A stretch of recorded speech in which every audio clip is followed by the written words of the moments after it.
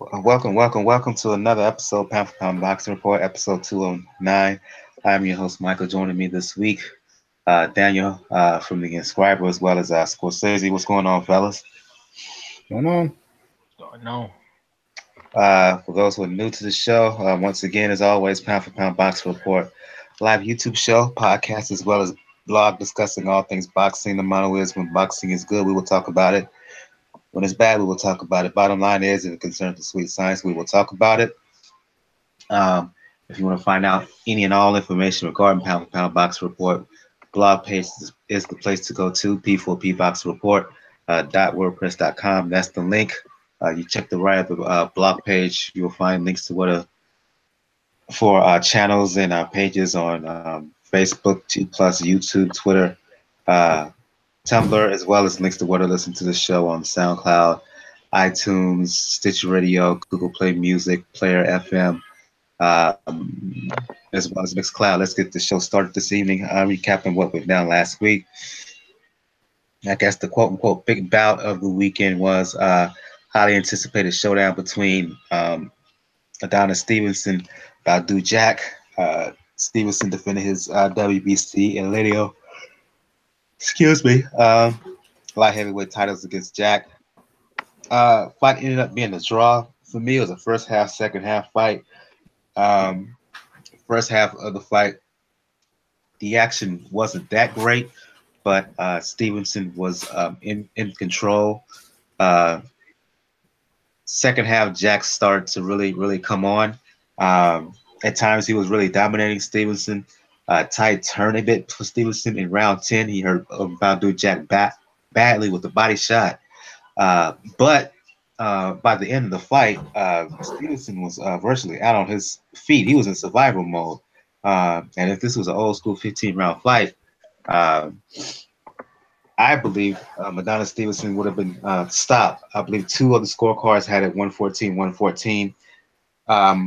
I think the third scorecard had it in favor of Stevenson, I believe, majority decision draw. I'll go to you, Daniel, first.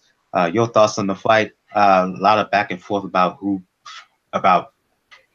people felt won. I personally felt that Badou Jack won by a point. I know plenty of others felt that Stevenson won that fight and deserved a decision. Your thoughts? First, the third scorecard actually went to Badou Jack. I'm sorry, Badou Jack. My apologies, folks, because it's been a rough few days now. I'm a bit fatigued, but we're going to get the show going anyway. Proceed, Daniel. Okay. Well, it turned out to be a pretty much quintessential Badou Jack fight. He is a slow starter, unfortunately. And Stevenson was able to get the jab going in the first round, land a couple of left hands. The problem, though, unfortunately for Stevenson, was Jack didn't really show any major signs that he felt a lot of the power of Stevenson's punches, because when you watch the fight a second time, a lot of those left hands that he was throwing didn't really land flush. Now, you can credit that to Badou Jack's defense, but you can also take into account the fact that Stevenson hasn't really been active lately. And unfortunately, if you're not active for a while, even if you have really good training camp, your skills are going to erode. And that started to show a little bit with Stevenson, but he showed a better boxer. He's technically overall a better boxer than Badou Jack. But the main issue, and it's been an issue that showed up pretty much through his entire tenure, is if you take him into a little bit of deep water, he'll get fatigued. And it showed around from the second half fight on. Other than that 10th round where he landed a good body shot to Jack, Badou Jack started landing combinations. He was starting to land check right hooks, check left hooks through the guard of Stevenson, and did answer back on a low blow that Stevenson threw in, but did throw a couple of more and got properly chastised by the referee for doing so. But at the same time, that didn't negate the rest of the work that Badou Jack did, where, like I said, landing those combinations, picking up the pace, showing that Stevenson really, really, really can get fatigued if you drag him into deep waters. And I said, there's a strong case for you people to say that Jack won. I'm perfectly fine with a draw because he didn't do enough in the first half of the fight to say that you can give him another round out of those first 6 rounds. But you can also make the case, particularly in the last round, that some people can actually say you can discount it as a 10-8 round, with how fatigued and how pretty much out on his feet Stevenson was. But it turned out to be a good fight. It showed signs a little bit that it was going to turn to be a little bit of a snoozer. Luckily, it didn't. And while both say that the rematch is going to happen, there's somebody by the name of the Nail that has something to say about that, and we just have to see if it happens. I go to you, Scorsese. My frustration, even though I had Jack winning by a point, he was right there on the cusp, but he didn't take that final step to really take Stevenson out. At the end of round 9, Stevenson looked like he was wanting to quit, and you could see it. But it's just like it was right there for him. He just wouldn't pull the trigger, and it almost came back to bite him, Jack, in round 10 when he got hurt by that body shot. As a result, your thoughts on the fight, Scorsese? I give Badou Jack very little credit. I've never seen. Daniel mentioned the low blows, and he threw about maybe 8 to 10 of them. Like he went borderline maybe on 4. Then you could say 4 or 5 or 6 of them. Dog, I'm not this kind of guy that watches boxing and say, do it back. No, I'm kind of not there to see that. I'm kind of there to see skills of these men on display, and I think Badou Jack did all he could. It just was a chance, to get him out of there. It's just a guy that I looked at him and I thought on my live stream, Adonis wants to quit. They may pull him. He's old and he's taking a whooping due to these low blows, in my honest opinion. He's tired from them as well. His legs are, like Daniel said, a bit eroding from these things.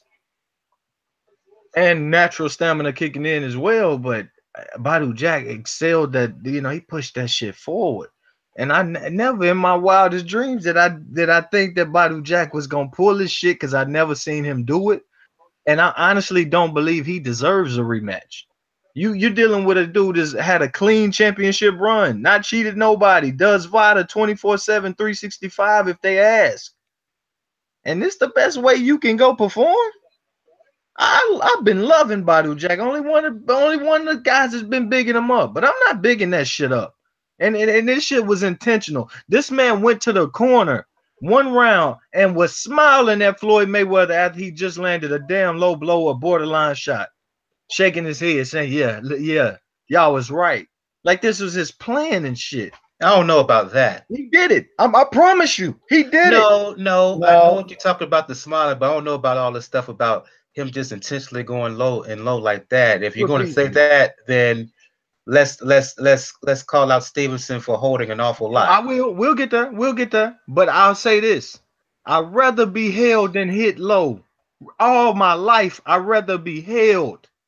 And I think there was a trade-off with the referee saying, yes, you hit him low and he's holding you. He's older than you. You've been doing that, and I ain't taking no points because I wanted about to finish out right. I disagree with the ref. He should have took some damn points. And he should have told him, I kick you out this damn ring because you a challenger for this title and you will not change boxing history with bullshit. I wouldn't want that personally. But I picked Jack going into the fight. I thought, okay, he's going to start off. They're going to want to get inside as quick as possible, push Adonis back. That's where Adonis has had problems. Adonis has not had problems with people that try to avoid his left hand and circle to his right or their left. He don't have trouble with that shit.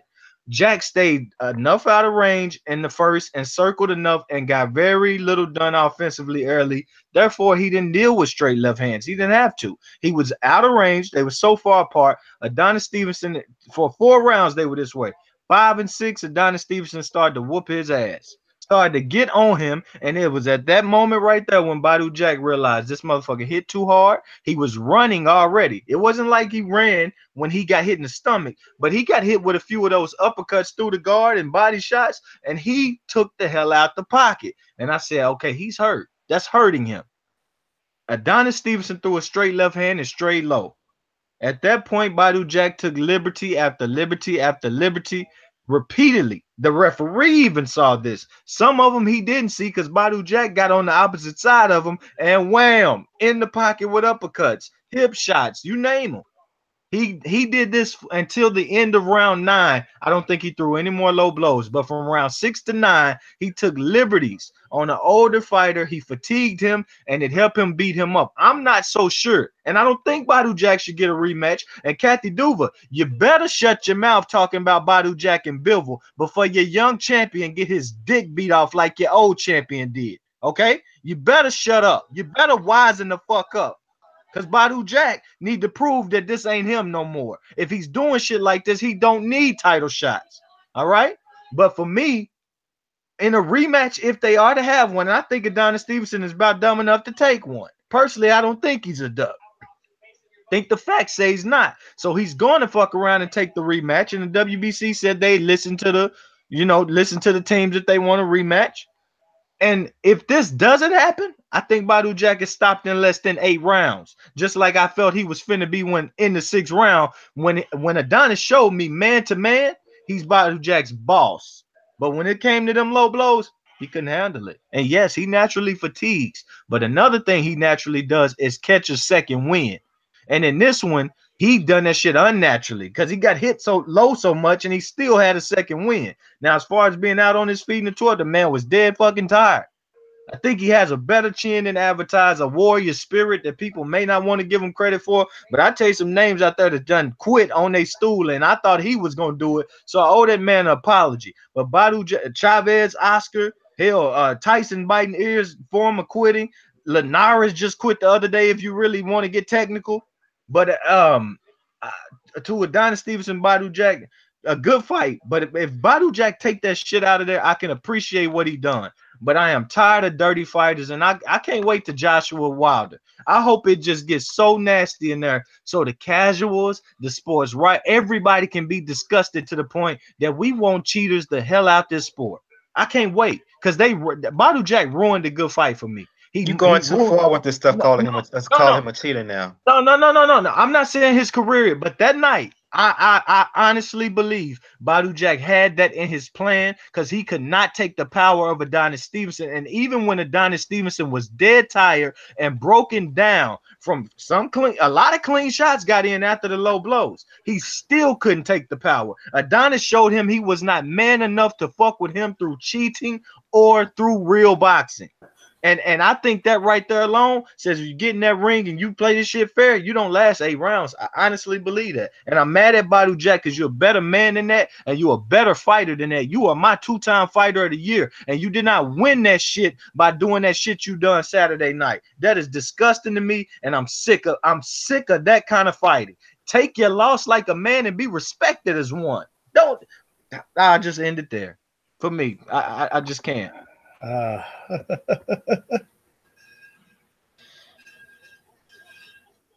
Go ahead, Daniel. What he calls rough and dirty, I call physical and being professional. Yeah. Let's just put it to you this way. And this may throw off a whole tangent again.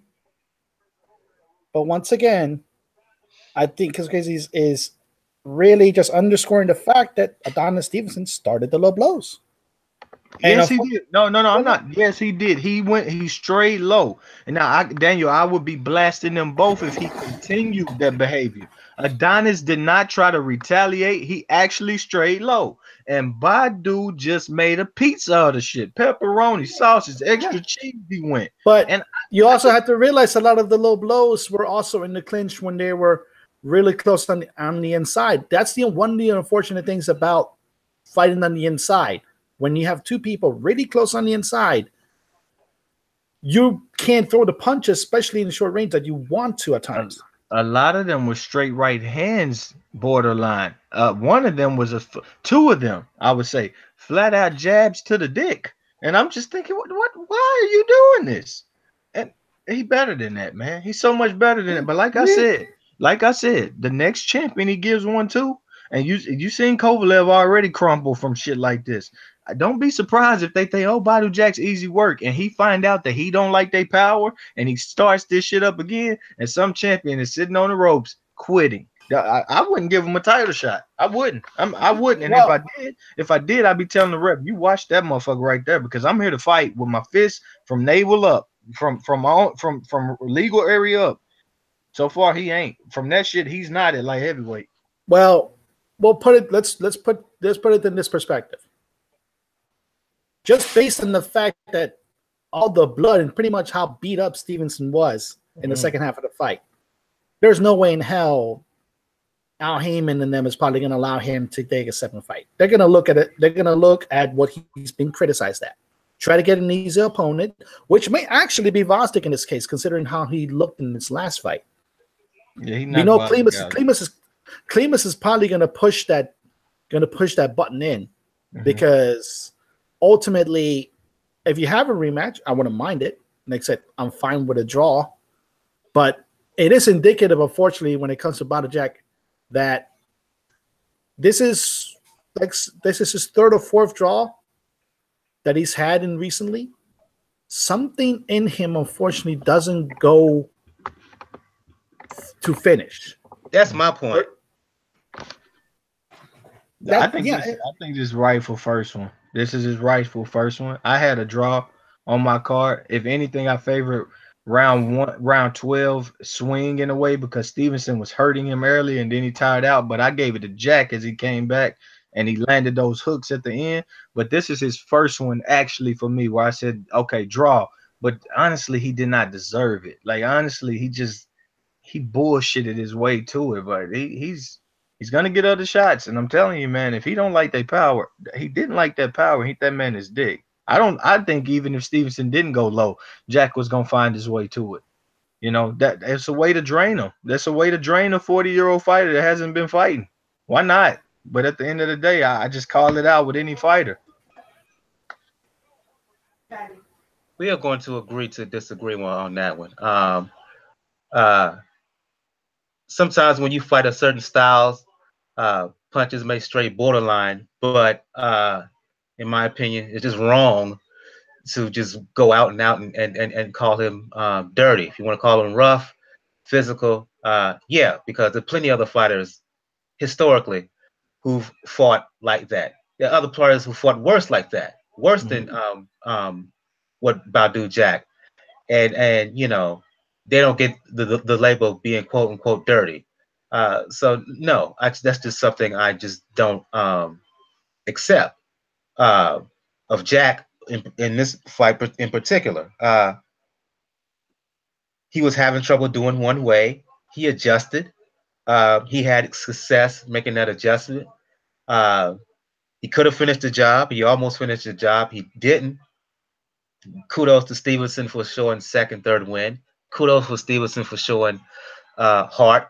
Kudos for Stevenson for showing, I think, better boxing skills than many people give him credit for. But at the end of the day, good competitive fight. He was almost out of it, and we will see if they fight again. We will see. Stevenson says he wants it. Jack says he wants it. Couple of days later to sit and ponder on it. I don't know if the rematch will happen, but I just appreciate this fight for what it is. This fight between Stevenson and Jack took place in Toronto, part of a Showtime doubleheader, if you will. This fight in Toronto on the, I guess what you could call the co-feature, co-main event, took place, I believe, in, was it Oxon Hill, Maryland? Gary Russell Jr. Defending his WBC featherweight belt against #1 contender Jojo Diaz. First four, 5 rounds, and I'll go to you on this one first, Scorsese. Diaz, he was right in there.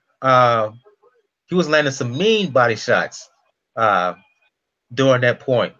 But I got to give Gary Russell credit.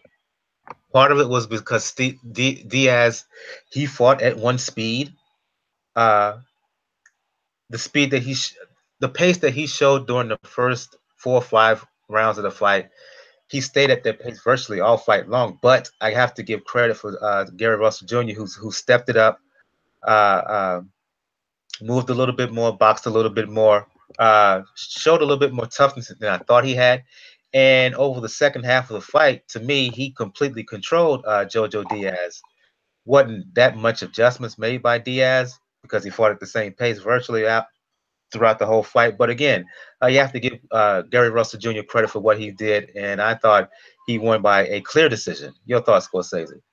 I don't really credit Russell as much as I'm looking at Diaz saying, "Sir, what the hell did you do? Why did you stop?" I mean, anytime he hit him, Gary Russell was wobbling. He was feeling the physicality of the fight. Diaz looked like a 135-pounder fighting a 126-pounder. I was dumbfounded. I said, check the kid's bank account. I said, my man B Marsh might be in the stands holding the gun, and all of DC might have told this dude, if you leave this arena, you and Golden Boy ain't gonna make it back to the West Coast. I don't know what happened, but this kid was beating the hell out of Gary Russell.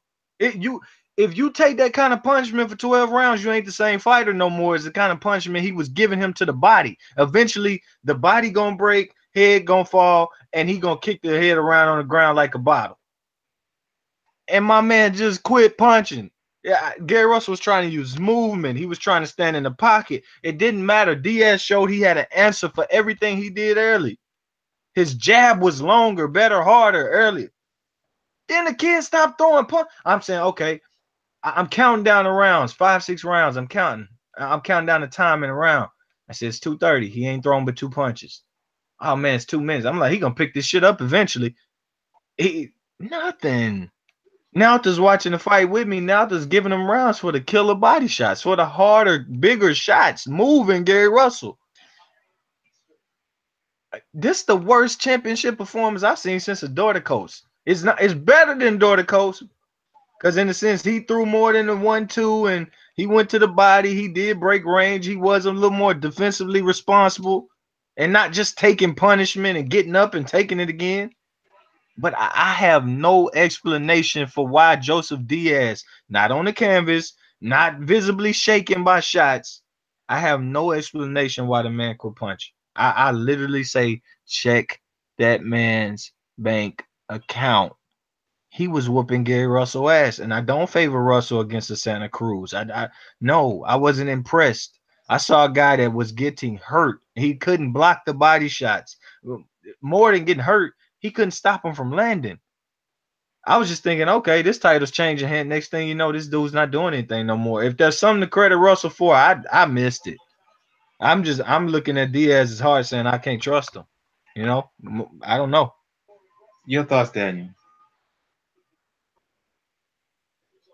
Daniel, it was a tale of two fights in a way, and I have to commend Russell because he did make adjustments in the second half of the fight to vary his combinations, and that may have been what stunned Diaz. I think Diaz was probably hoping that the body work would tire out Russell enough to take him out in the second half of the fight. But I got to give credit to Gary Russell. He, for somebody that adheres to the fight once a year plan, he took the punches and he was able to weather them after a good beating. Like I said, Scorsese's right. He took a beating on the body in the first half of the fight. Now, the second half of the fight, that's where the combination coming in. That's where the hand speed started coming in for Gary Russell. And ultimately, that's it. That ultimately won the fight. I do have to commend Diaz, though, because you know how some fighters usually, if they lose, they try to say a little bit something different, or they try to say I actually won. Diaz took the loss like a man. He said he lost, and on Twitter he said I should have started earlier. I lost, but that shows to me like a sign of maturity, a sign that you know you made mistakes and maybe you'll come back better a second time around, because it depends on the sanctioning body. He'll probably be there again, because it wasn't a thorough dressing down by Gary Russell Jr. It wasn't something like Gary Russell was fighting somebody and he was just so much above it. No, Diaz was giving him work. Diaz was the first live body in the bit that Gary Russell faced, and it showed in the first half of the fight. He made the proper adjustments, and he was able to win out in the second half of the fight, and went out pretty well. But that's the thing, though, when it comes to Gary Russell. I'm not going to put him against somebody like a violent puncher like Santa Cruz, because Santa Cruz will just keep coming. We know he'll just keep coming. He showed that 2 times against Carl Frampton. He showed that he's going to show that most likely against Morris once again. And let's not forget that I know we haven't talked about this fight yet, Mike, but remember, he may actually start being the weak link because Lee Selby's out of that picture now. Josh Warrington showed up. Yeah. So that's going to be a pretty good stake to be in the featherweight division. But Gary Russell, hopefully, he does fight again this year. Not just this once a year plan, because it's starting to get boring.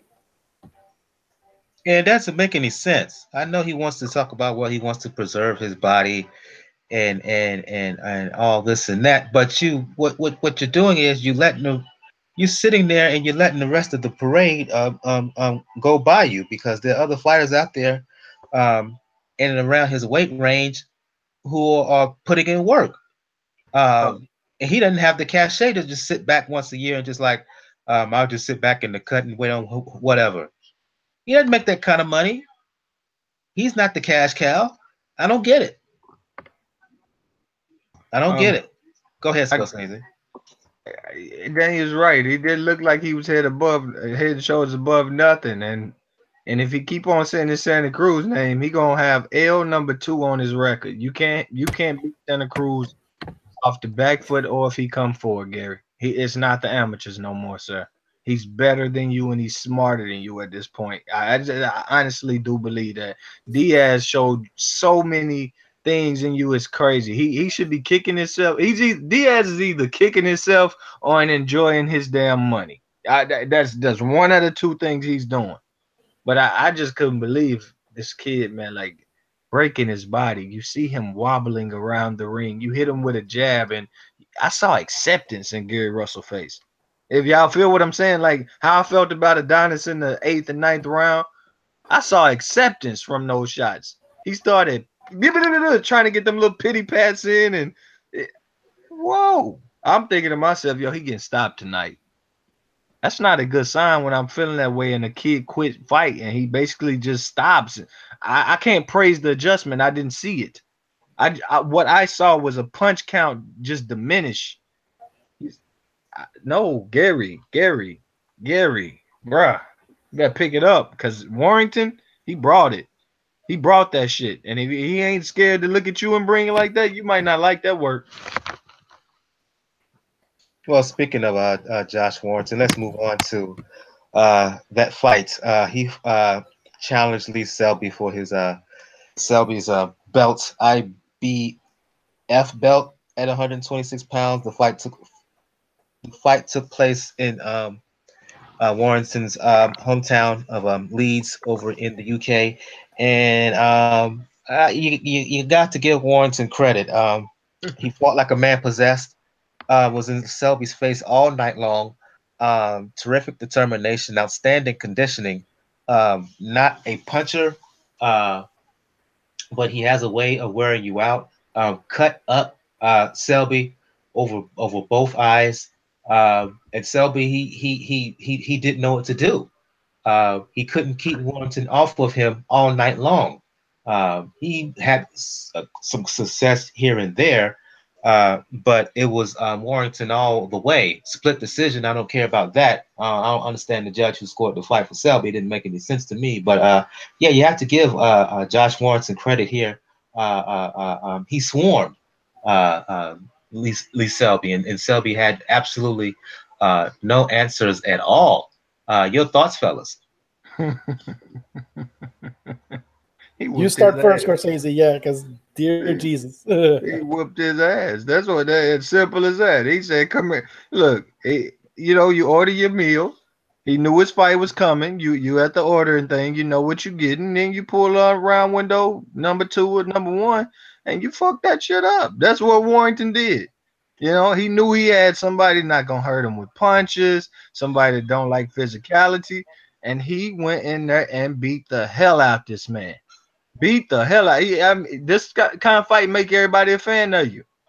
You know what I mean? Like you just flat out brought it. You talking about hooks upstairs to the head, hooking with each other, and always seeming to win it. Step in jabs, body work, you name it. Whooped his ass, knocked him back.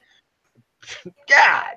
Selby took the ass whooping of a year so far, and that's just what it is. I don't care if you don't hit the canvas, you didn't get knocked out. You took the ass whooping of a year, and the man made himself a true player, and not just for Gary Russell. He made himself a player for Leo Santa Cruz, I value Leo Santa Cruz very highly. But this dude right here ain't no joke right now. Fighting with that kind of tenacity, Carl Frampton, you better watch who you calling out over there in the UK. Because he kind of done him like Santa Cruz did you, but at times more volume. And you don't like that kind of fight, Carl. You know your technique ain't good enough. This dude might be the best in the damn division. I don't know. I want to see. He whooped his ass. That was fun to watch. Big crowd. He deserves everybody in there. It wasn't a dirty fight. Super physical with him, right in the pocket.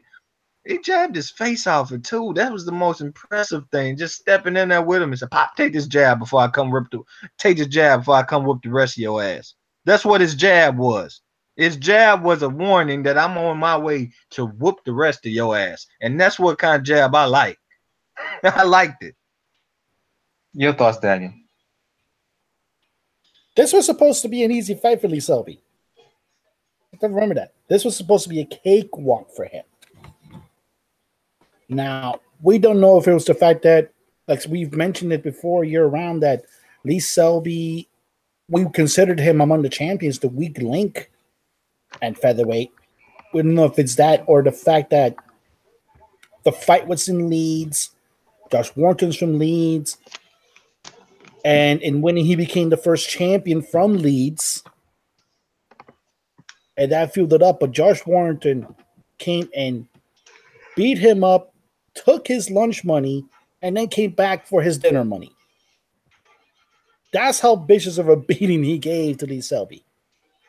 Now, I kind of expected one card. It is a matchroom card. You're gonna get some buffoonery out of it once in a while. But Jesus, yeah, that was not a fight Lee Selby wanted. And Josh Warrington now, it's going to be interesting to see how he fares up because obviously, like I said, he's linked up to Matchroom. So, and Matchroom isn't exactly right now very, very friendly without Heyman. So it may throw him against you may throw away a unification with Santa Cruz. You may probably throw away unification with Gary Russell. But it's true. Carl Frampton is there. He's the interim champion.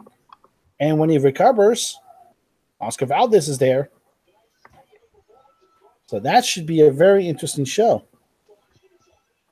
I just hope that this isn't a one-off because I don't want Warrington to just be a situation like Zerto, where he looks good against a champion, and the defense is he doesn't look the same.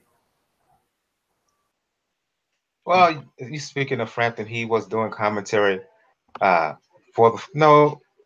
was ringside. I can't remember if he was doing commentary for the fight. And they're talking about Frampton having this big fight in Northern Ireland in August. Will that fight be against? Will that fight for Frampton be against Warrington? Who knows? It would be a big fight over in the UK. Will make a lot of money. Don't mention Oscar Valdez. He don't need that kind of tenacity given the rough fights he's had back to back to back. He needs an easy fight coming off of the damage that he suffered in his last fight. He got broken face. So Russell, uh, Santa Cruz, Mars, who knows? Promotional red tape may be in there, but for me, if they could make that fight with Frampton in August, September, that's probably the direction they're going to go. Shit, no, they ain't, but they not making no Warrington fight. I don't believe that. I don't believe that. Nope. Dude, go kick his ass. Dude, he couldn't handle Quig for 4 rounds. Quig only fought what 4 or 5 rounds. This dude fight 12 rounds. 12 crazy rounds. He get there. He use a jab, unlike Quig. He will beat the shit out of Carl Frampton, in my honest opinion, right now. Everything changed. Everything changed the moment he took that belt. New plans. Valdez. Yeah, you're right. Hey, he done had a rough one. Why not him? Frampton ain't dumb, man. That's a big ass 126 pounder, by the way. Dude's big. Any interest in talking about the light flyweight fight in Japan with Budler and Taguchi, or should we move on? All I gotta say is Hekkie Budler's my boy. He's been my boy for a minute, and that was a hell of an upset to pull off in Japan. Don't know if he can maintain it though, because he's been a career strawweight. But yeah, I'll just say it again. Hekkie Budler's my boy. Yeah, you got to give him credit. I didn't think he would be able to do it. Wasn't sure he was going to get a decision, but he came out on fire from jump. Punches and bunches on Taguchi, boxing the mess out of him. Really, Taguchi, he didn't know what to do. Took him into the 8th, 9th round. I think he stunned him in the 9th round. When Budler started to fade a bit, but he showed mettle, hung on, and got the decision. I wouldn't be surprised if eventually there's a rematch with the two. But I don't know if Budler has a mandatory coming up or not. But I wouldn't be surprised if it was a eventual rematch.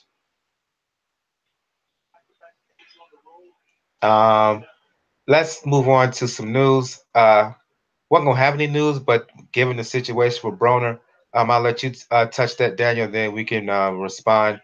Apparently, Eddie Hearn made a offer to Broner, $6 million deal. I think Broner turned it down. Went on some rant about it on social media. Get some insight into that. Okay, so obviously, if we to refresh people's minds, Eddie Hearn is going to have a total of 16 cards here in the U.S. within a span of 8 years, which pretty much means 2 major cards a year. Streaming through a network, DAZN, with $1 billion war chest. Billion. So naturally, Eddie Hearn needs fighters to fill those cards, because for the moment, Anthony Joshua is not part of this deal. So, and all the fighters that he named that he wanted to sign, interestingly enough, are Al Heyman fighters. Fighters who have a promoter that can't act as a promoter, because otherwise then he'll be admitting he's breaking federal law. He approached everybody, and this is the second time that Broner has done this. Remember, he got offered $40 million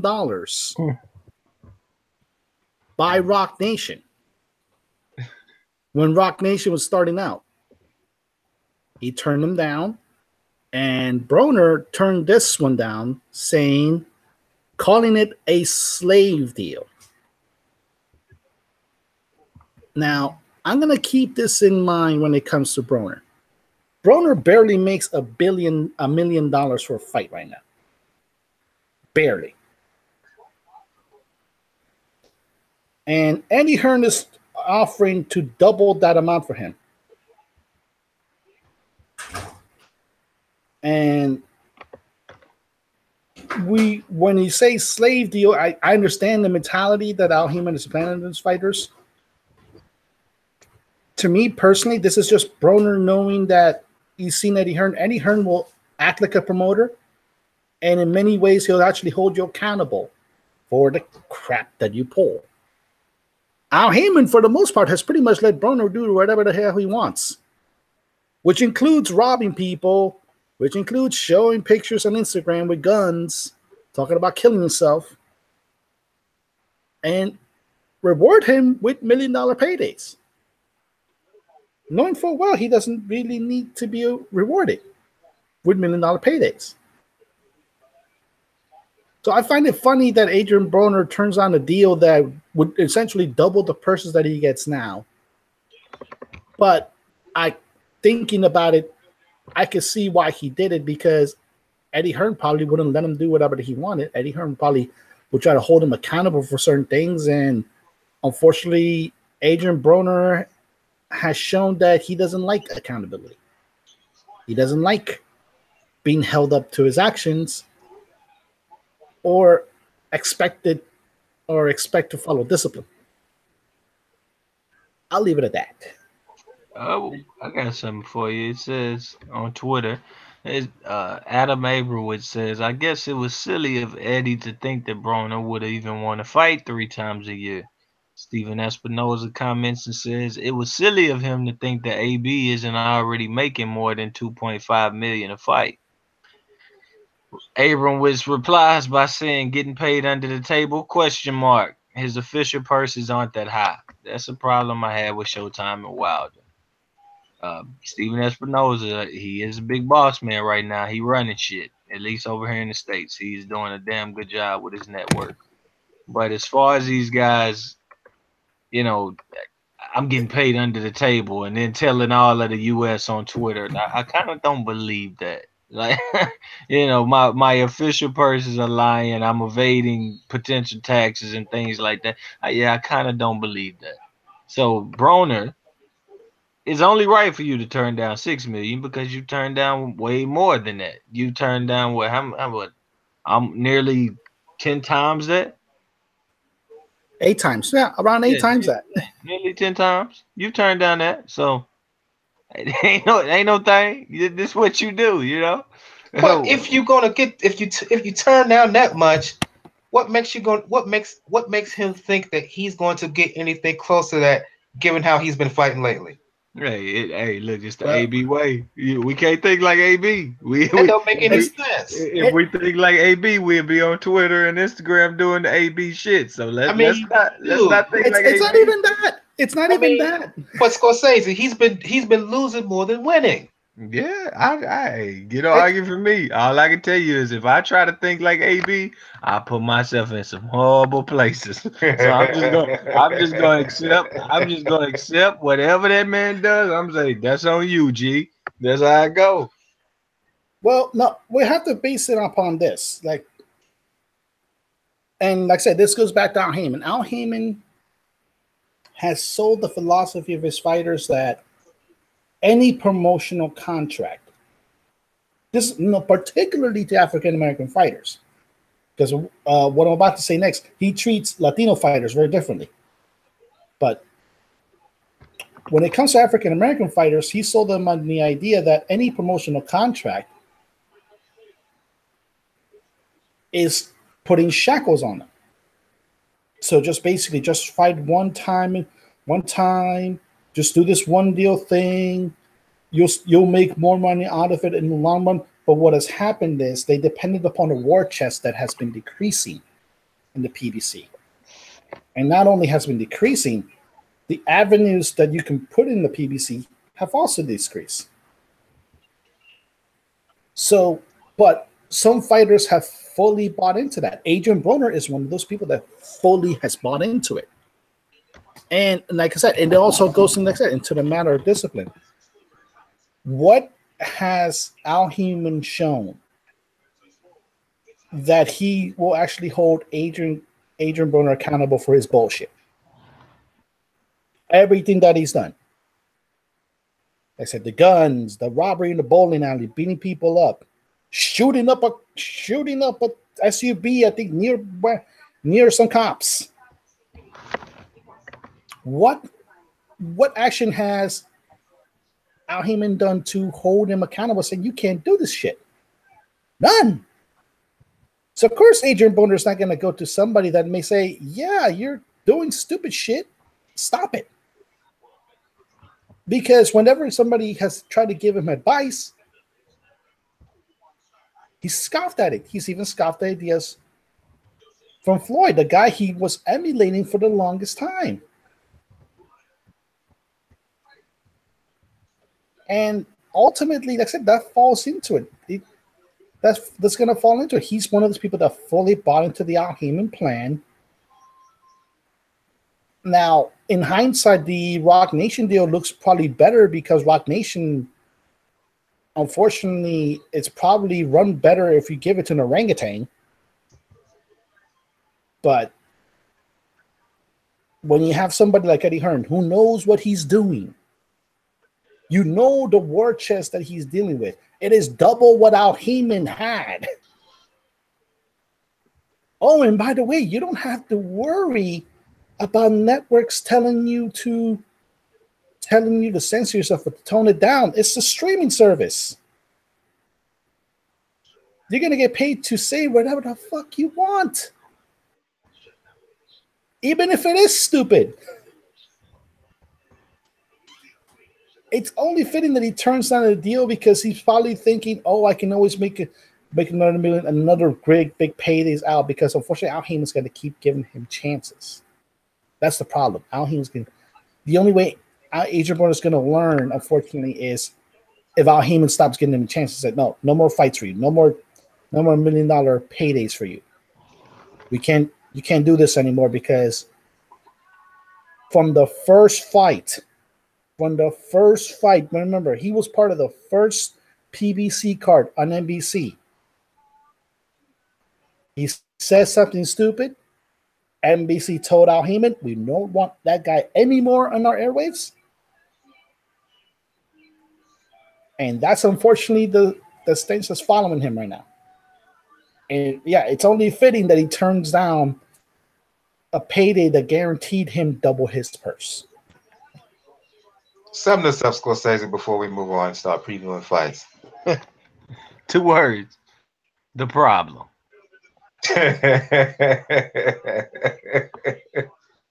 That pretty much says it all. The problem in more ways than one. Because he gets offered big money. He gets good money this time, and I don't get it. I don't get it, especially when you've been again losing more than winning. What makes him think he deserves more than even what Hearn is giving him now? But as you said, Scorsese, if you try too hard trying to think like AB, you'll get yourself in a whole lot of trouble. Kind of reminds me of if you try to think, get into the head of Kanye, you get yourself in a whole lot of trouble. So there you go. Let's move on to preview some fight that's going down this weekend. Big fight coming up on Friday in Tokyo, I think it is. Jamie McDonnell going to Japan to defend his WBA 118-pound belt against Naoya Inoue. And for those, for fans here in the U.S. Specifically, ESPN Plus has decided to pick up the fight. So if you're subscribed to ESPN Plus, you can check the fight out there live. I'll go to you first, Daniel. Your preview of this fight. Who do you give the advantage to? A lot of people have Inoue the favorite. I know a lot of people at the same time who feels that McDonnell going to pull off the upset. I know when they had their media stuff this week, McDonnell looks strikingly bigger, not just height, but in overall size, a lot bigger than Inoue. Is McDonnell having the weight issues? I think he is. Can Inoue carry his power up from 108 to 115, now to 118? Your thoughts? That's gonna be the main thought, unfortunately, because like we talked about before, it hasn't been exactly been with a few exceptions like Murata. It has been an exceptional year for Japanese boxing. No, it hasn't. Yeah. So, but he is the golden child. Remember, he was pretty much supposed to be Kazuto's heir, as far as being like the big money guy in Japan. Murata's starting to be that now, but what's going to fall into it is that power. We know he has a skill set to put in combinations. We know he has great footwork. Can he carry that power against somebody that has been established in the division like Jamie McDonnell? And let's not forget that not only is he fighting for a title, he's technically fighting for a spot on the World Boxing Super Series next year. On this year in the bantamweight division. So he has a lot to prove because he has to win over a good amount of fans. I know they wanted to establish him here. He was willing to, I think, to go to the UK, but when it was Tete, but then when it came to McDonnell, they were perfectly fine bringing him to Japan. I think he'll pull it off. I think he'll be able to pull it off. He'll do it pretty well. And with him holding the WBA title and being part of the World Boxing Super Series, and Tete having the WBO title, that's probably the final you want to get into if you're the World Boxing Super Series. And I will say that speaking of Super Series, yes, the winner of this fight will be in the Super Series. Season 2, the bantamweight tournament coming up next year. Your thoughts on this fight, Scorsese? Basically, just gonna be looking to see what he could do versus a sizable opponent. I mean, I don't got much faith in McDonnell. Some people I talk to seem to feel like McDonnell gonna expose some things. But I mean, I've seen him, struggling with Solis over here versus Kameda a few times. I've seen McDonnell probably about 4 or 5 times. I ain't gonna rank him probably top 10 of the UK. I'll rank him top 10 UK fighters, but it's nothing special. We'll see. For me, like Daniel said, can the power be effective to the body? He's gonna fight a pressure kind of style like he's been doing at 115 when I saw him on HBO. Just what a change and whatnot. That little tournament stacking up to have all their champions. So good luck to both of them. McDonald's tall, but for me, the times I've seen him, he's never used his height fully. To your point, Scorsese, he struggled in that first fight with Solis. Forget struggle, Scorsese. He lost that first fight with Solis. And Kameda gave him tough fights in both of their battles. They fought twice, him and Kameda. And Kameda gave him a good go in both of those fights, particularly the first fight. Inoue is I think more talented than either Kameda or Solis. Um, I'm going with Kameda here. It's going to be a tough fight, particularly if McDonnell is not too drained at the weight. But I just think that over time, because McDonnell is hittable, um, um, I think that Kameda will do just enough to get a win. If he stops him, oh my goodness, that's very impressive. That would be very impressive because this is a big dude, McDonnell at the weight. But I think Kameda will scrap out a tough decision here. Let's move on to. I'm gonna skip the Shiro fight because I don't know too many folks are interested in that fight. Let's move on to the ESPN Plus card that's happening this weekend. The doubleheader at 115 pounds. History-making fight: Daniel Jerwin Ancajas fighting Jonas Sultan. Do you know anything about Sultan? Sorry to say, I haven't been able to find much video on him. Of him, I should say. Have you? Not much. Not even through my Filipino contacts. There's not a lot of footage of him. What's history making about? I haven't heard that. Oh, Two Filipino fighters basically fighting each other. it's Okay. it's literally the first fight, first world title fight between two Filipinos in almost a century. The last time happened was in 1925. It's very rare, just like it's very rare for Thai fighters to fight each other for a world championship. But go ahead, Daniel. Yeah, like I said, that's going to be a very very telling tale because obviously there's already talk to Superfly 3 happening this fall, and And Jerwin and by the way, Ancajas. and Say by the again? way, speaking of that super flyweight three, excuse me for interrupting, Daniel. The scheduled main event for that super flyweight three will be SSR and Estrada. Yeah, the rematch. That's gonna be a good rematch too. But yeah, like I said, they've been looking at Jerwin Ancajas as being part of that card, and not to mention like we mentioned, like with Nietes before, we know Filipinos are looking to the air for Manny Pacquiao, and Arcanius is promoted by Pacquiao. He has a similar style when it came to punching power over the southpaw like Pacquiao.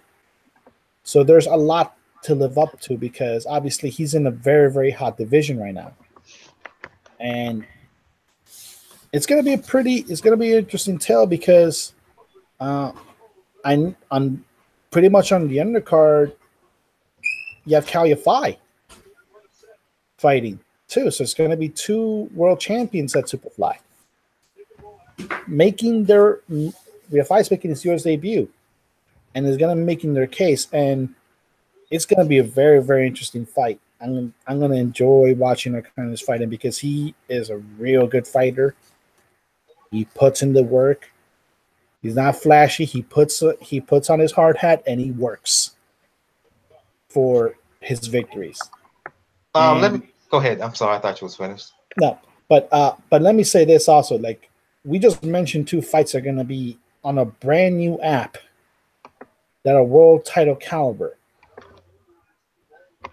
Meanwhile, HBO is hibernating till August.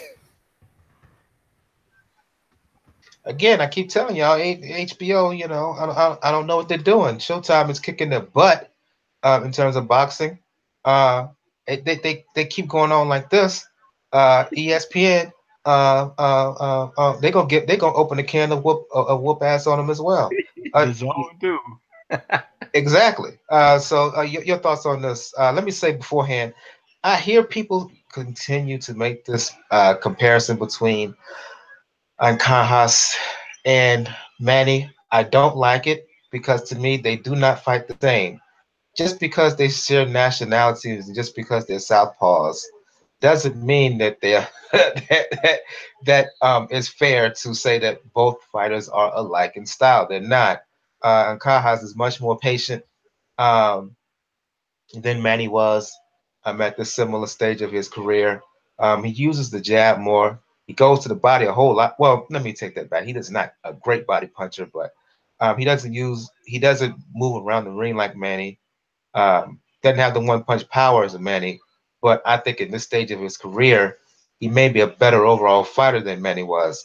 Go ahead, Scorsese. Your thoughts on this fight with Ancajas? Yeah, strong and young. I don't know much about the guy, but for them to do the 4.99 thing for you to get fights you kind of don't know about. Oh, it's got crazy. And yeah, Lomachenko Linares was free, but Kai's got those big old legs. I do like his punching power, and it's at least that breakdown kind of power. I gotta see more, but I guess I will see that. Well, not this week, but if they start the World Boxing Super Series, he ain't gonna be in it from what I'm hearing. And so interest in this man might just be lost. It might just be lost. Two champions on the card. Your five's on the card too, right? Yeah. Not fighting each other. I don't Well, get that. but here's the thing, though. This is a setup. They're I setting hope. up. They're setting up a unification bout with each other. This is Hmm. what this is what the long term plans is for Ancajas. Should Ancajas win and should Cal Yafai win, the plan for them is to fight each other later on this year, if not early 2019. Yeah, I hope because that World Boxing Super Series come around and one get in, that's all thrown out, and the person who Well, don't they enter can't get in because the Super Series is at 118 and these two fighting Oh at yeah, 115. you're right. What am? Whoa, you're right. I'm tripping. So Yep. if anything, this it'll be a unification bout here, You're right. either on ESPN or possibly on Well, Superfly 3. yeah, but that ain't that bad. But Superfly 3, I don't see the top rank guy going over there. And he's that's kind of why they went over there in the first place. I remember Gibbons not being too excited about fighting the guys at 115, and now you see Ancajas, he still might be the forgotten guy if somebody come and give you a lot of dough, But because the Superfly is paying more than the top rank is paying right now. Them dudes getting paid a little higher than they normally do with that Superfly stuff, so he could still be left out. But maybe Bobber and throw him a bone, get him to fight. I think people will favor him over Yafai. But we'll see. See more of both of them this Saturday, I guess, if I can find the stream, because I don't think I'm gonna put the Fortnite night. Yeah, I'm not mad at the fight at ESPN Plus. I mean, they just threw that Lomachenko out there because they just threw a bone towards ESPN, the major network. He's the showcase fighter, Lomachenko, even though he shouldn't be. But Crawford should be the showcase fighter. But love fest with Loma right now. It is what it is. Yeah. So that's why he was on. That's why him and Linares was there. Yeah. But if you want to talk about like what ESPN Plus is doing, look at what they're doing in the short time that they've even been laying a foundation. Okay, they have two world caliber fights. Sorry about that. 2 world caliber fights. They've already inked a deal with the UFC, multi-year deal when it comes to showing their fight cards on their app. And most likely they're going to try to air more fights coming out of UK, more fights coming out of Germany. They're not playing around. I mean, I can't be mad at this. The Inoue fight Friday, this doubleheader Saturday, Bud and Horn. Yeah, you're gonna have to pay a little something, but look at the quality fights and compare it to what HBO is doing. I'm just saying. That's why I say they HBO is in real danger here of getting their butt whipped on both sides, one from Showtime and one from ESPN. And if Hearn makes a serious dent, man, look, they already taken one from that Showtime side. Showtime got, whoo, they got the heat. Yeah. I mean, their only hope right now is to sign Anthony Joshua when his contract runs out with Showtime at the end of the year. Showbo. That's the only hope. And oh dear, let's not forget, this is not something new. This is probably what, the second or third year in a row this is happening with HBO, where Showtime just taking them to the cleaners, just in the amount of content that they're providing for boxing fans. Now they got saved last year with Canelo Triple G. They're gonna need to try to pull that again, and possibly, like I said, try to get Joshua this year, although I really, really doubt it can, because it's looking like Mr. Joshua doesn't want to come to the States for his next fight. So, I mean, like I said, that's the only hope is to sign Joshua, who recently re-upped with Hearn. I can't remember the numbers, total $50 or $100 million deal he signed with Hearn, but their only hope is to hope Showtime don't sign him, and they just put all they bank into hopefully signing Anthony Joshua. That's the only hope, because right now, because they threw all the eggs in Golden Boy, and as Miss Fight Lady tried to point out last week on the Ladies Love Boxing show, that's a mistake, because Golden Boy, they're going through some major issues right now. Yeah. All their top fighters are losing. The Canelo thing, I mean, he finally agreed to the VADA testing, so you probably see a Triple G rematch. But he better not lose that rematch because if he does, Golden Boy, they really down it. They really in the tubes. Yeah. And Well, if they in the tubes, HBO, forget about it. well, the main it's not. They threw that in Golden Boy. They have Loeffler now with 360 promotions. They have main events, so they're running within a small group now. If something if They something can't count on those happens, They can't count on that current crop of light heavyweights. HBO long term, they can't. Now they want to make any real money. no, you can't. You can't in this way because you can't count on Loeffler always having putting on the super flag every year. You can't count on that because at some point these guys are not going to want to face each other, no matter how much money it is. There's always lulls in those divisions where the top guys don't face each other. The issue is going to be probably the main hope you probably have for Golden Boy is if enough Heyman fighters don't think like Adrian Broner, they look at Eddie Hearn's money and agree to it. Putting them, like I said, putting them in a promotional package, and which, by the way, also that takes away a lot of fighters from Showtime.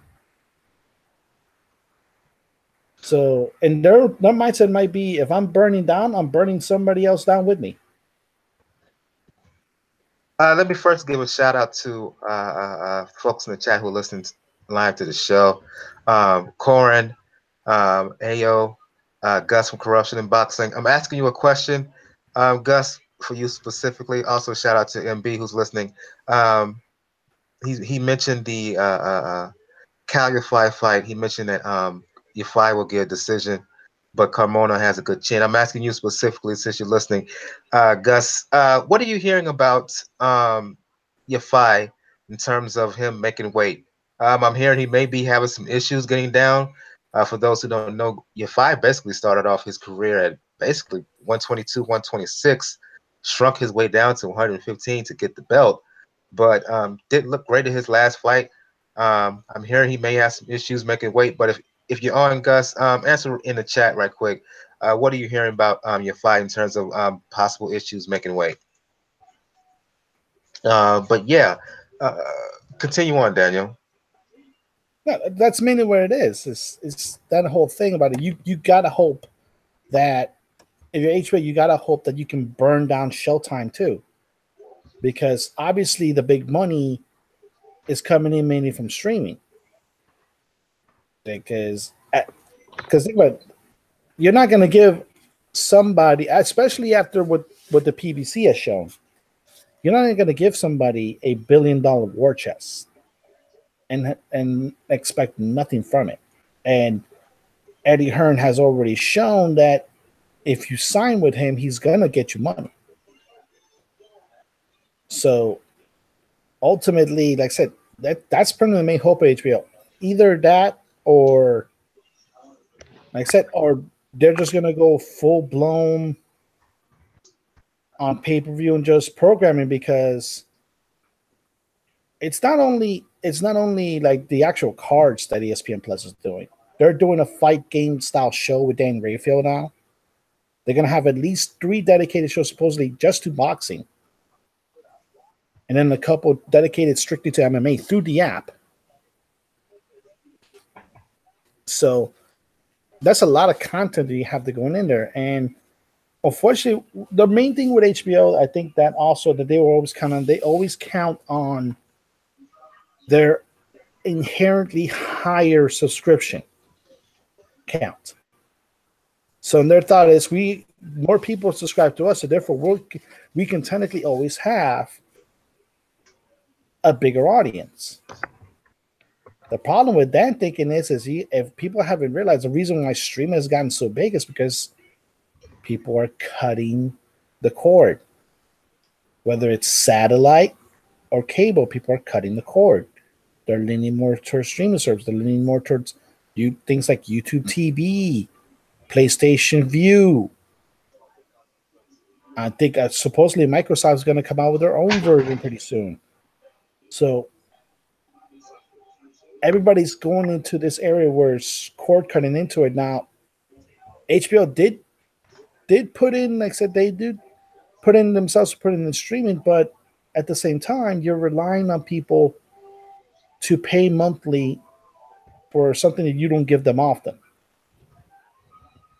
Because right now on HBO, other than Vice, other than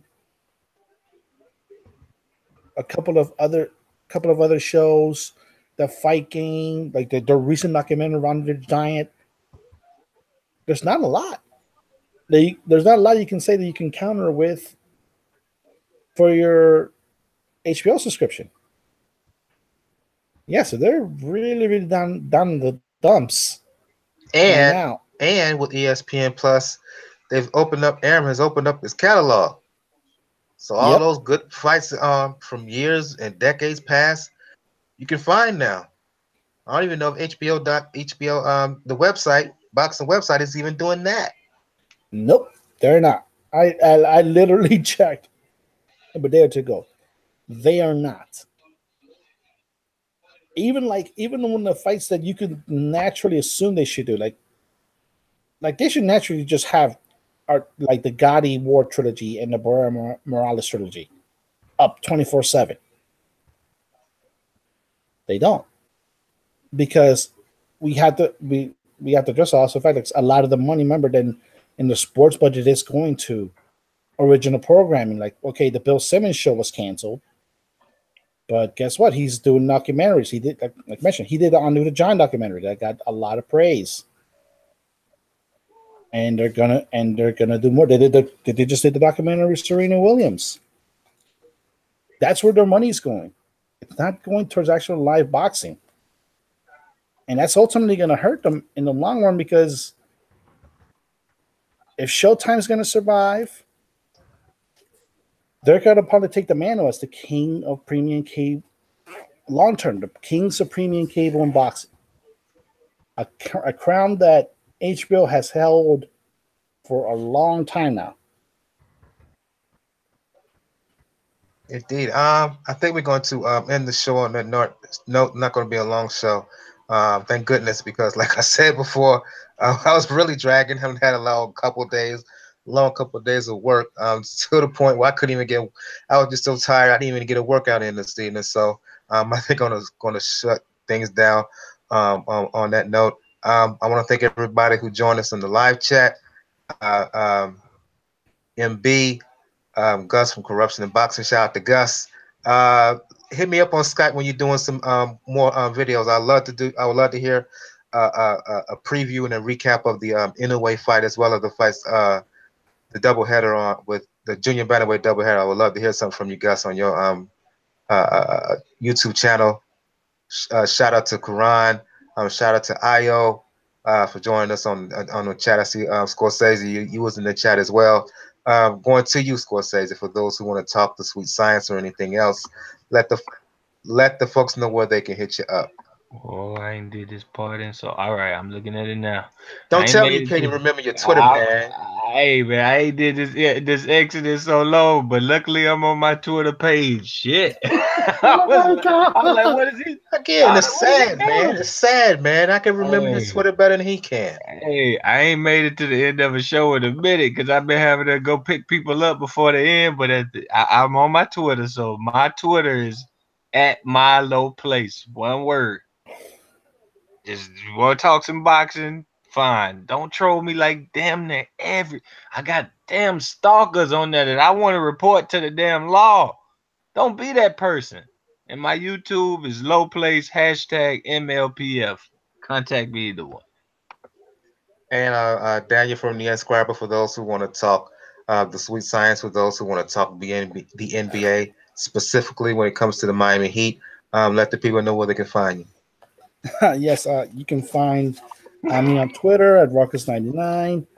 You can find my most two recent works on Discover Digital Magazine. Delving a little bit to the WWE, like talking about their $1 billion, like really big deal for SmackDown Live, and a couple of creative issues. And like I said, tomorrow night we're gonna have the show with me, Joe, and Francis for Boxing News. We're meant to have it yesterday, but Windows decided to launch an update that takes about a couple hours to do. Man, listen. Yeah. Yeah. And they do it often. Do it at the wrong damn time. Yeah, that's what happened. I literally told friends, okay, I'm gonna be on a 10. They do the update and like at 10:30. Okay, update's 5% done. Like, oh, come on. So luckily, no, we're gonna do it on Thursday. Everybody's invited, and we're gonna talk about this other stuff and something not gonna bring up. Like I said, I mentioned that Heyman doesn't give the same deal with American Freight Fighters that Latino fighters, because now he's gonna have a pretty decent situation involving David Benavidez, because now it looks like David pulled a Pacquiao. He's signed to both Samson and Top Rank. Oh wow, that I didn't even know. I didn't even know that. So yeah, it's kind of some breaking news right there. For those who want to follow me, talking boxing, talking music, talking fitness, you know what it is on Twitter. Brother JR76 on Twitter. As I said to begin the show, if you want to find out all things regarding Pound for Pound Box Report, the blog page, that's the place to go to find any information, P4P Box Report, .wordpress.com. That's the link. You check the right of the page. You can find links to our pages and channels on Facebook, G+, YouTube, Twitter, Tumblr. You can also find links to where to listen to the show, SoundCloud, iTunes, Google Play Music, Stitcher Radio, Player FM for the folks in the UK, as well as Mixcloud. Next week, don't know if we're going to have a show because, be quite honest, it's not much happening during the first weekend of June, boxing-wise. I have to be honest about that. And real talk, what I may do is skip next week, and then come back the week of the 9th so we can do a preview of Bud Crawford and Jeff Horn and Bud Crawford. So I'm not sure, but it looks like right now, good chance I may not do a show next week. I'll let you know. If we skip next week, we'll come back in 2 weeks to do all preview show of Crawford Horn Crawford, Santa Cruz Mars, Charlo, Terry Flanagan's fighting Maurice Hooker, yeah, heavy boxing Saturday of the 9th, so I'm not so sure. Yeah. Again, for Scorsese, for Daniel, once again, thank everybody who joined us in the live YouTube chat. I am your host, Michael. This has been episode 209 of the Pound for Pound Box Report. We will see you guys next time. Everyone have a good evening, good night, and happy upcoming Memorial Day. Oh yeah. Oh yeah. Yep. If you're in New York, enjoy Fleet Week.